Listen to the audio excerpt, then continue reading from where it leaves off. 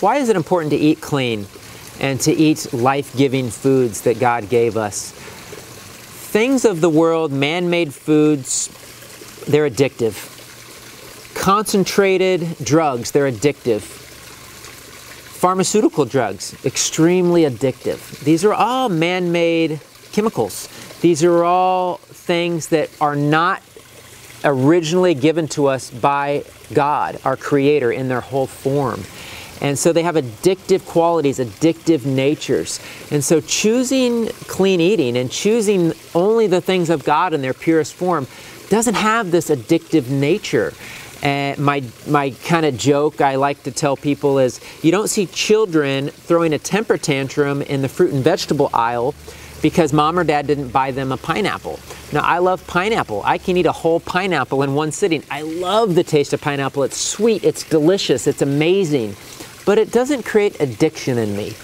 Whereas you eat a Oreo cookie or a candy bar and you never get satisfied. You keep getting pulled deeper and deeper into the addictive nature of this man-made creation, the spirit behind this man-made addictive creation, these things that aren't of God. And so you don't see children throwing temper tantrums in fruits and vegetable aisle, but you do see it in the candy aisle and the sugared cereal aisle and the processed food aisle.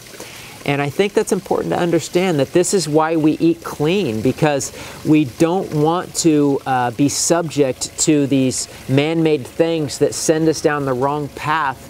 And we have so many addictions and things that numb us from this world already in the area of TV and video games and all of our electronic devices and pornography and just all of these things of the world that can separate us from things of the Lord. And food is one of them. It hasn't been talked about a lot, but I think it's time we address it and really encourage you just to choose the things of God. Because if you're not careful, you'll get addicted to God.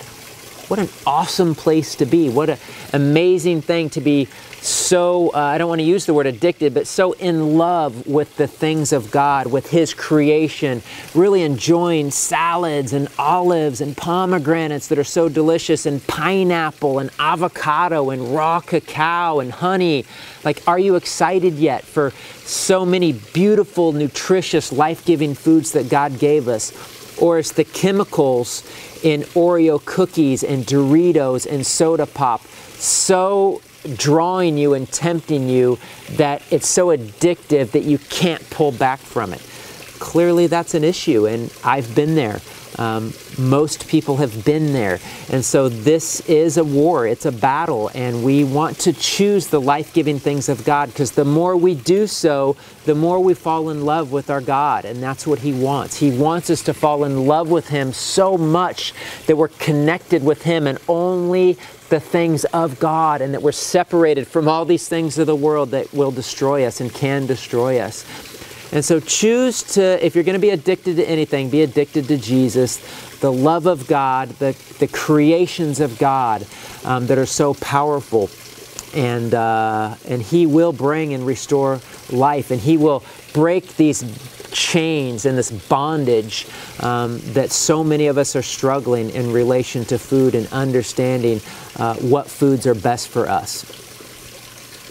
God bless you. Thank you for this journey. It's awesome.